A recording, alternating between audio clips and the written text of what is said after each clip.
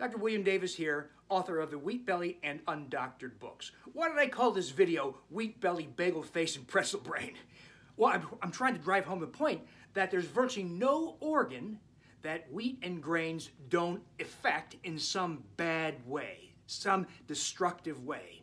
So I call it a wheat belly because one of the big effects of consuming wheat and grains is you grow visceral fat. That is fat that encircles the organs like the intestines, the liver, the pancreas, but is also evident on the surface as love handles or muffin top. So if you have that kind of a roll of fat around your waist, you know you have deep visceral fat that is very inflammatory.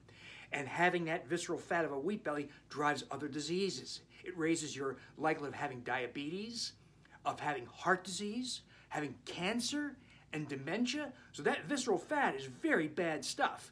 And that's what I call a wheat belly. I call it a bagel face because the skin is affected by wheat and grains. So eczema is exceptionally commonly caused by wheat and grains.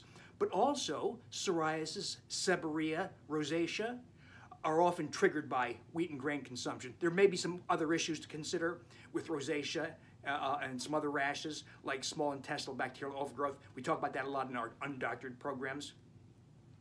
But know that many skin rashes, including acne and dandruff, have wheat and grains as among their triggers.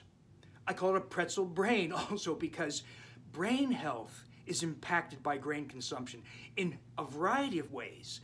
The list of effects on the human brain start with appetite stimulation, and that's done by the gliadin-derived opioid peptides, the protein gliadin in wheat, related proteins in other grains like secalin in rye, hordein in barley, zein in corn, are very poorly digested by humans. They're not broken down to single amino acids like other proteins. They're broken down into 4 or 5 amino acid long peptides. And these peptides bind to the human brain and stimulate appetite. The gliadin protein also stimulates autoimmune attacks, and sometimes you can have autoimmune attack of the brain. There's a very aggressive form of dementia described by the Mayo Clinic in which the onset of memory impairment to death was a brief 2 years. And at autopsy, antibodies against the brain triggered by the gliadin protein were found.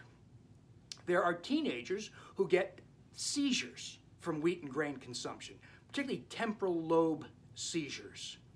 And also, the amylopectin A of wheat and grains raises blood sugar really high. It's among the highest glycemic indexes of all foods.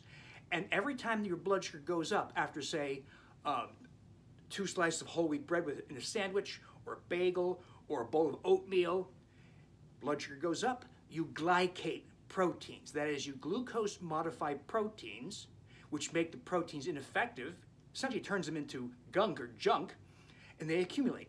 Well, that happens in the brain.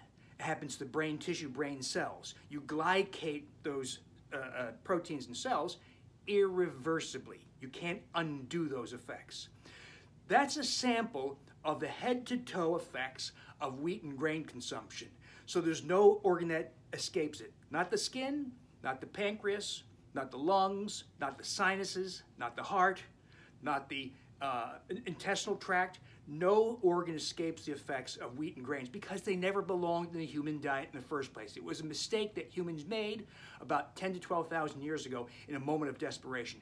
You don't have to continue to make that mistake. You can banish all wheat and grains from your diet and rediscover miraculous health and slenderness.